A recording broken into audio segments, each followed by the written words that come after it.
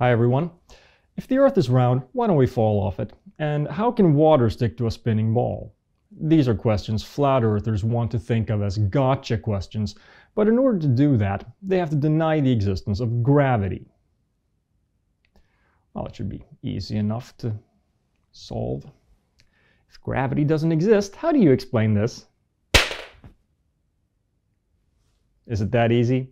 No, of course not, because flat earthers will claim that the pen didn't fall because of gravity, but because of density. Does this model of physics work? Let's find out. This is FLERFPRATT, Flat Earth Points Refuted 1,000 times. Don't forget to rate the video, subscribe, and hit the bell. Before we begin, let me tell you about the sponsor of this video, brilliant.org. If you want to take a step away from being as scientifically illiterate as a flat earther, one thing you can do is take interactive online courses in math and science. Of course, it would be even better to go back to college, but if you're like me, you have bills to pay and a family to take care of, so that's really not an alternative. At Brilliant, you can take courses whenever you want at your own pace. 5 minutes a week or several hours a day. It's up to you. There are literally thousands of lessons available, with more being added monthly.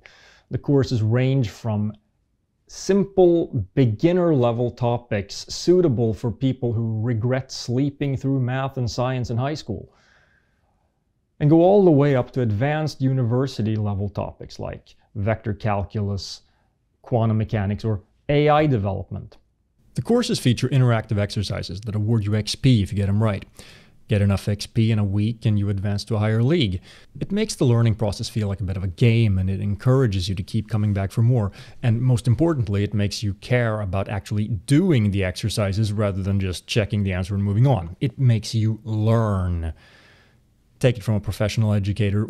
Active learning like this is much more effective than passive learning, like just watching video lectures.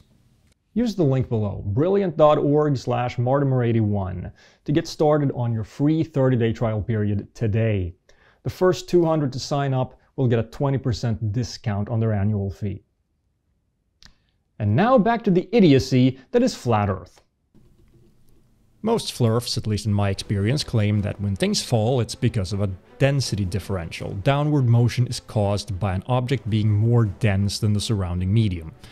Let's call this negative density differential. Rho medium minus rho object is less than 0.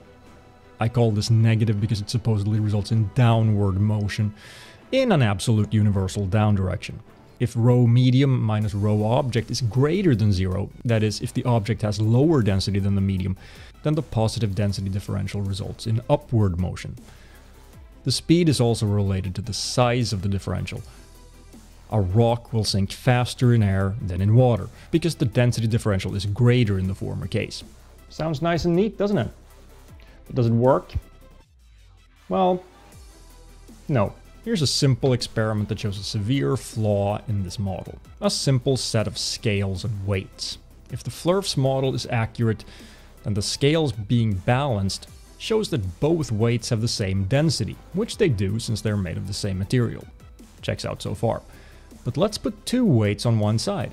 The density is still the same, so obviously the scale should be... what the hell? The density differential between the weights and the surrounding air is the same on both sides, so how the hell can this happen? I have a suggestion. The downward force is the weight of the object, which has now been doubled on one side but not the other.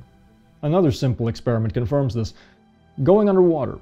There is no density differential between water and water, so according to the FLERF's model, there is no downward force at work on a unit volume of water surrounded by more water. Yet we notice that the pressure increases at greater depths. The more water above you, the more water is pressing down. So there is a downward force, even without a density differential. What matters isn't the density, but the weight. So what is this weight thing? Before we have a look at that, we need to look at what a force is. A force causes acceleration. I'll just flick this toy car and it starts moving. The harder I flick it, the greater the acceleration. So is force just acceleration? No, let me flick a real car. Oh, it didn't move. It seems like it's resisting the force somehow. In fact, if we measure the acceleration of different objects that experience the same force, we find that we can define a physical property m such that the force F is directly proportional to the acceleration a, and m is the constant of proportionality for each object, that is, F equals ma. This is Newton's second law of mechanics. M is called mass. Weight is a force and thus depends on mass. If we measure the acceleration of falling objects, we find that if the density differential is large enough and negative, yes, that actually matters and I'll explain why in a bit, then we find that all objects accelerate down at about 9.8 meters per second squared.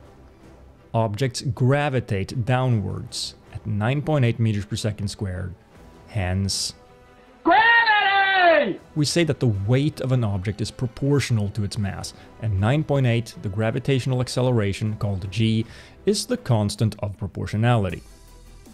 But why does the density differential matter? To answer that, we first have to explain something that FLERFs seem incapable of comprehending. An object can be affected by more than one force at a time. A rock sinks slower in water than in air because it is affected by not only its weight pointing down, but also an upward force called buoyancy. A body submerged in a fluid displaces a volume of fluid equal to its own volume. This volume has a mass equal to the volume times the density, and thus a weight equal to its volume times its density times g. In other words, a body submerged in a fluid experiences a force of buoyancy equal to the weight of the displaced fluid. If a body has a greater density than the surrounding medium, that means its weight is greater than that of the displaced fluid, so it sinks. If its density is lower, then it floats. So yes, density matters, but, did you notice? Only if both the object and the surrounding medium have weight. If there is no weight, that is, if gravity didn't exist, then there would be no buoyancy either. And we can check this. All we need to do is cancel out gravity by looking at how buoyancy works in a freely falling frame of reference. This is a wooden die floating in water with food dye in it to make it show up better on camera. If I turn the cup, the die remains floating on the surface. Notice that I'm shooting this in super slow motion. Now look what happens if I drop the cup while the water is settling. The die becomes submerged and doesn't immediately float back up. The effect isn't that clear because the cup isn't falling for long enough. I'm limited by what equipment I have to work with. But fortunately, FLERFs accept this anyway. They claim that when William Shatner went on his suborbital flight, they faked the weightlessness using a vomit comet. Vomit comet is the nickname given to the kind of plane they use to train astronauts. The plane dives at freefall speed, letting the people inside it experience weightlessness for a while. This was also used to shoot the zero-G scenes in the movie Apollo 13. Because the plane is in freefall, the effects of gravity are cancelled out inside. And we notice that the passengers and the air inside don't sort themselves by density. There is effectively no weight inside, so there is no buoyancy either. The air doesn't float and the passengers don't sink. Another thing FLERFs can't explain is why all falling objects accelerate equally once the density differential gets high enough. Wouldn't you expect something with twice the density to fall twice as fast? You'd expect that if what matters is the density differential as they claim, then a bottle full of water should fall much faster than a bottle full of air. And yes, technically it does because it has greater weight but equal buoyancy, but the difference is minuscule. And in a vacuum where there is no buoyancy, all bodies accelerate equally. So what we see is perfectly consistent with real science. That's actually why it is real science, because it adjusts to the evidence. And it's completely inconsistent with things falling because of a single force produced by the density differential. In fact, FLERFs will even claim that density differential and even density itself is a force. But of course this is simply ridiculous, as density has dimensions of mass over volume, i.e. distance cubed, and force has dimensions of mass times distance over time squared. These are not the same. Density alone does not cause acceleration, force does. Density is not a force, and when FLERFs claim that it is, they're just demonstrating how scientifically illiterate they are. As always. But there's one thing we have left to cover. Does weight act in a universal, absolute down direction? No, of course not. We already know that the Earth is round. I covered a bunch of reasons how we can tell in the first part of the series. So empirical observation tells us exactly what it told Isaac Newton. Objects gravitate toward the Earth and not in a universal down direction.